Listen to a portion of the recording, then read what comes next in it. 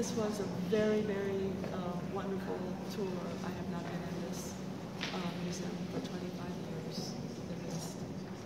And it's different. I really enjoyed being here. And despite the other energy being in these rooms, the energy, the kinetic energy, our energy from all these statues and writings is overwhelming all other energies in this museum. So I know that you all have learned a lot. She is a great teacher. It really is. And I'm amazed. I love all of his students. The future is really going to be secure because of all of you and all the work that you're doing and studying and learning. Everyone is so serious about the language, serious about the culture. And part of that is, for all of you, we have to give great honor and respect to my student, Mfundishi, because he's bringing up another generation, the next generation of scholars and warriors and cultural people to continue the legacy. Dua. So I have to say dua to all of you for all of the hard work that you are doing and making sure that our future is really secure. I'm just going to, before turning it over to Dr. Jeffries, I'm going to say the Hotep Dinah Sut that wasn't said today. So I will do that. Hotep Dinah Sut, Usir, Inpu, Jehuti, Ma'at, Aset, Seshat, Setesh, Netaru Eyal, Di Sanu, Peret Cheru, Ka, Tau, Ka Hinquetu, Ka Seshu, Ka Minketu, Ka Sinecher, Ka Wa, Ka Het Nebet, Neferet Wabet, Anchet, Necher Ik, Dedet Pet, Quima Ta, Inet Hapi, Ankh Necher In Ka In, Imakiu Imiu Hat, Duana Turu, Duana Turu, Duana Turu. And so you can see our language is not dead. And so I also want to say, if you just put your left foot forward. You know we give homage to the divine trinities. And so in closing, Anejarak Kanu, Anuk Kanu, Anejarak Anuket, Anejarak Satet, Anejarak Patah, Anejarak Sekmet, Anejarak Nefer Atum, Anejarak Ra,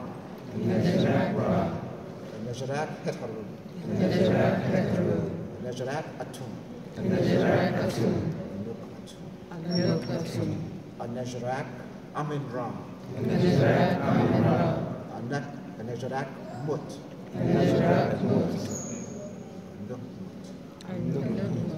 Anejarak Kinsu,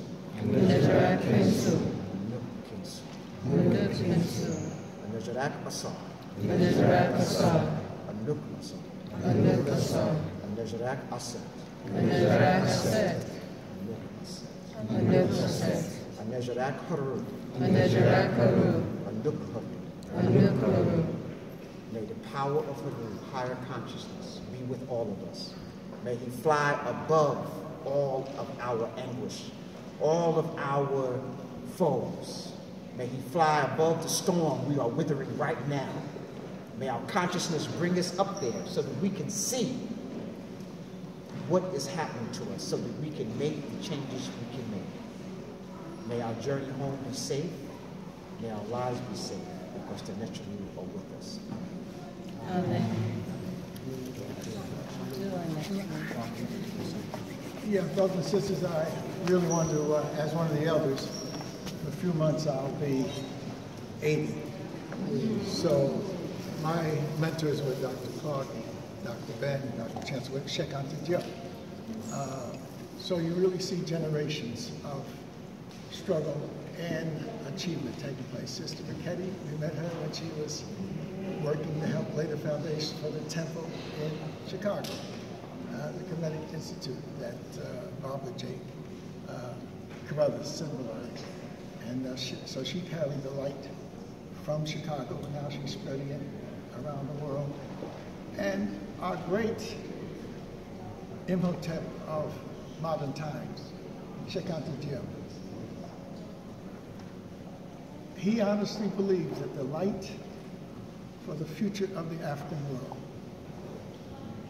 would come from the West and would reverberate back to the continent. And that dynamic would produce the global African Renaissance, which is actually taking place, but it's hard for us to see. This knowledge that's being unveiled is actually laying the foundations for a global African family founded on the deep foundations of our traditions and strengthened through the struggles that we've had to go through, losing our humanity, but recovering it.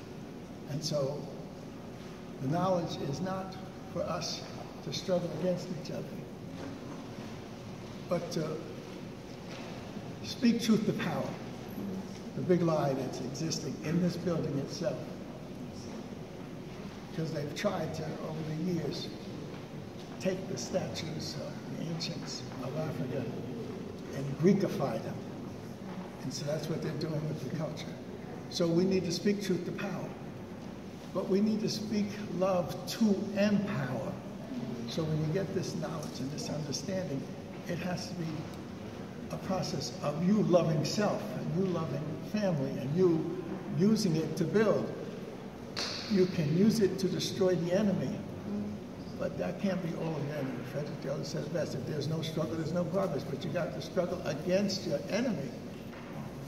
But then you have to have the energy and the power to speak truth, to empower, so that we've got a double responsibility. We've got to fight this battle, but then we've got to win the war, and that we have to build for eternity. And that came out of Chicago, definitely. Out of Chicago comes this struggle for eternity. So my wife is downstairs. She's waiting for us downstairs, but Barbara Jake, who carried this intellectual warfare, spiritual warfare to its highest level, using Chicago as the base. But last week I was in his hometown, San Antonio.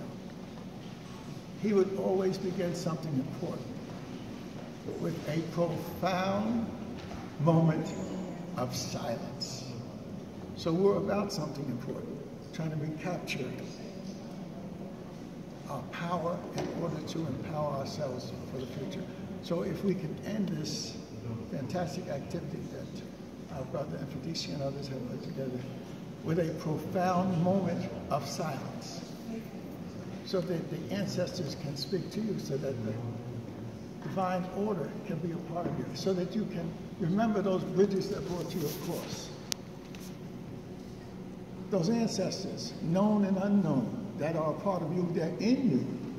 We are the ancestors. And in us is our future. So a profound moment of silence, please.